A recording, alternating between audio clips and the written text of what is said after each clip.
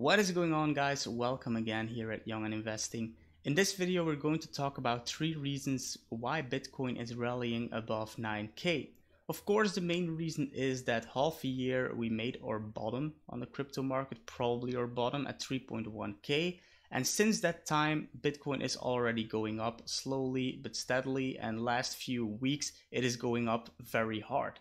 So that is of course the main reason why Bitcoin is rallying above 9k, obviously, and also because Bitcoin is just Bitcoin and it should go up on the long term. That's why we're investing in it. So Bitcoin is just something very good and everyone should own it, and I think people just realize that they need a part of a Bitcoin to not miss this train.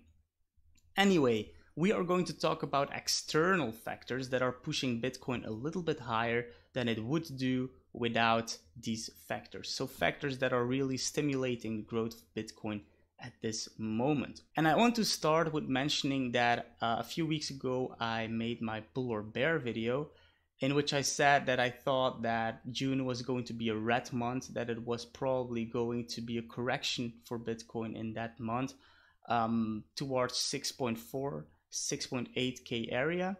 But for now, this correction is not at all happening. Against all odds, against all indicators, against all technical analysis, it is just simply blasting through everything. I was wrong there, I admit that, and for now it does not seem that Bitcoin is going to correct towards 6.4, 6.8.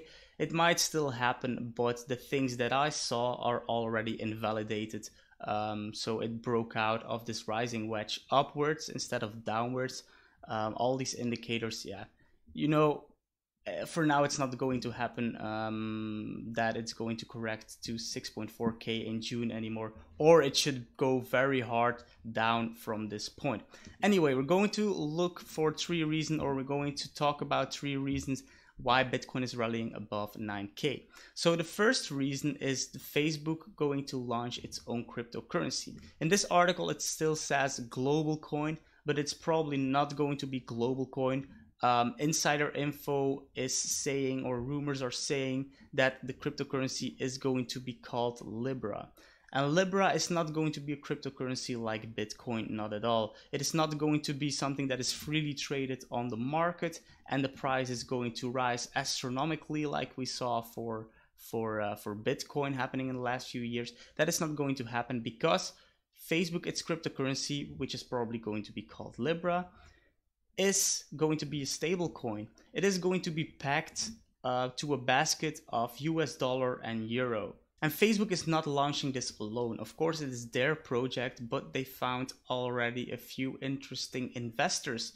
For example, Visa, MasterCard, Uber, PayPal, and Booking.com. So these are 5 of them, each investing $10 million, which means they raised already $50 million. But in total, they want to raise as much as $1 billion over 100 big companies. So they're looking for partners in the Fortune 500 list that wants to invest 10 million each. And this way, when 100 companies are investing each $10 million, they raise their $1 billion target. So what is it going to look like, and why are they actually going to launch this cryptocurrency? Well, it is going to look like a cryptocurrency, but we're not sure if it's going to work like that. Of course, it is not freely traded. It is entirely centralized. And we don't even know if it's going to trade on a blockchain.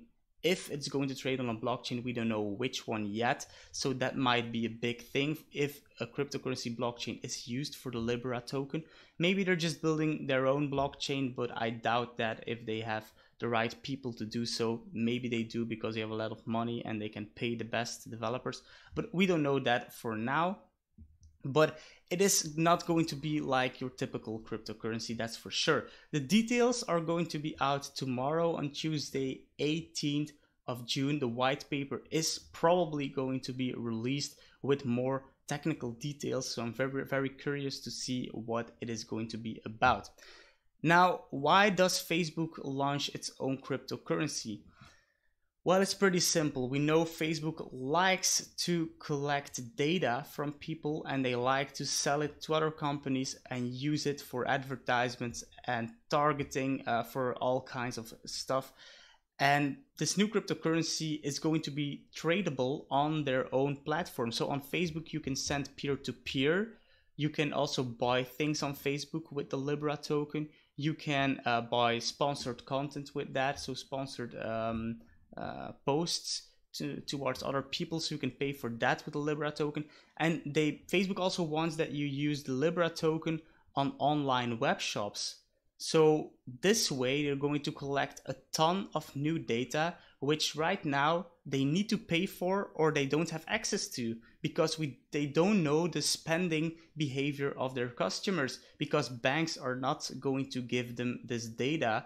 Of course, the website itself can sell the data towards Facebook, so they need to buy it and they don't have the other data. So this way, by launching this cryptocurrency called Libra, you don't have any privacy anymore online, because that is probably the goal of Facebook, to simply get more data than they already have from you right now. So this way they can target you even better for sponsored content, etc. And sell the data maybe to other parties as well. And then they have a new cash flow system from new data. That is the first reason why Bitcoin is also rallying above 9,000, because of course the word cryptocurrency is suddenly hot again, and which is the big competitor of Libra in people's opinion. Of course it's Bitcoin, so their interest in Bitcoin is also going up because of this.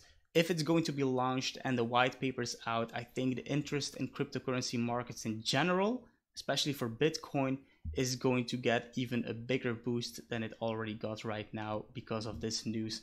So we will see tomorrow when the white paper will probably be released, called Libra. The second reason is Binance. Binance banning US customers. So Binance dropped a big bomb last week by announcing that US customers have 90 days to apply on the new platform Binance.us and leave the old platform Binance.com. They are not able to use the Binance.com platform anymore.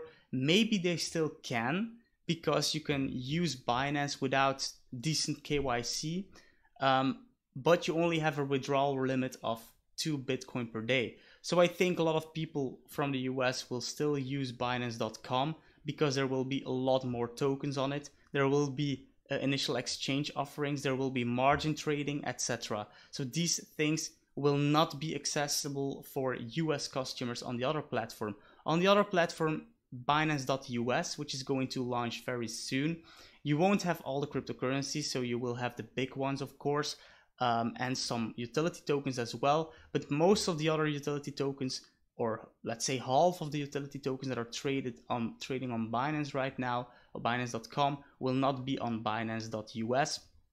They won't have IEOs on Binance.us. They probably won't have margin trading on Binance.us as well. And the KYC will be pretty heavy. I think we can expect a heavy KYC. Is this a surprise? Actually, not at all. We saw other cryptocurrency exchanges such as Bittrex also launching Bittrex International for US customers, etc. So this was to be expected, that the land of the free was going to regulate this so hard for Americans to trade cryptocurrencies. And you can think like, why is Bitcoin benefiting from this? Of course, because US customers, who are a big part of the cryptocurrency space, they are going to sell their cryptocurrencies, their Binance coins, and these tokens, which are pretty unsure if they're going to trade on the new Binance exchange, Bitcoin.us. For now, they're selling all these altcoins into Bitcoin. So of course, altcoin is getting a new hit, and Bitcoin is going up. So this is actually good news for Bitcoin, and I think for the other big cryptocurrencies such as Litecoin, Ethereum, etc. as well, XRP. It's good news for them, because the money from smaller cryptocurrencies, smaller altcoins, will flow to the big cryptocurrencies with this news. We don't know if it's going to spread again. Maybe they find a way to still use Binance.com, and then there's not problem that people can still invest in these smaller altcoins. But for now, it is a good catalyst for Bitcoin to trade higher. And then the third thing is the Litecoin block reward halving. So in 49 days, Litecoin's block reward will be halved on, it is expected to be on the 5th of August 2019 that this block with the new halving will come around. So that is good news for Bitcoin. Why? Because in the past actually, Litecoin had a very good run towards its halving.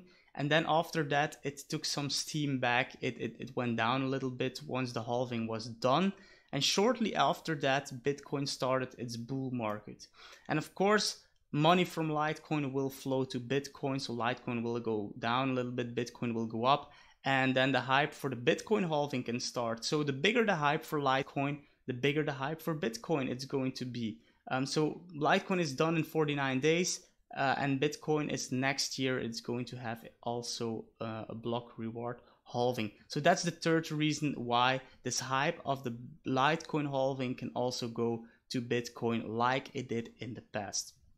So let's have a quick look to the charts right here. This is the Litecoin chart. We see that it's actually trading a lot higher since its low here. It more than doubled, almost tripled at its high here in Bitcoin value alone. And right now it seems to make like a double top or something. We don't know where it is going to end. Maybe it's just going up again after that. But Litecoin having a very good run over the last few months. I bought some Litecoin. The first one's at $30 and the next one was at $33. So I made good profits with that. Then the Bitcoin chart, what I want to show you right here is actually why Bitcoin don't care. We saw this weekly candle here, which was looking very bearish, but we saw that in the bull market, in the last bull market, Bitcoin really didn't care about bad weekly candles, and it just kept going up, sorry.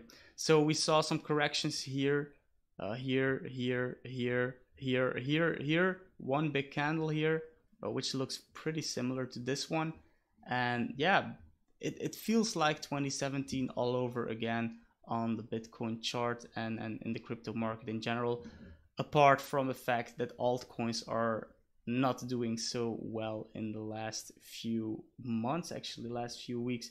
Altcoins are really struggling to get out of this bottom pattern. Some of them are breaking out very well. Some of them are not doing so well at all, trading at even an all-time low or close to an all-time low. I think about VeChain, for example, which is an awesome project. So hopefully Bitcoin just calms down a little bit very soon, so that altcoins can also get their time to shine and finally, go up a little bit in Bitcoin value, because right now they don't have the chance, because Bitcoin is moving so fast up and down even, that altcoins don't have the time to do something. Anyway, that's it for the video, guys. I hope you enjoyed it. If so, please give it a thumbs up and please subscribe if you are new to this channel. Thank you so much for watching, guys. See you next video. Cheers. Bye-bye.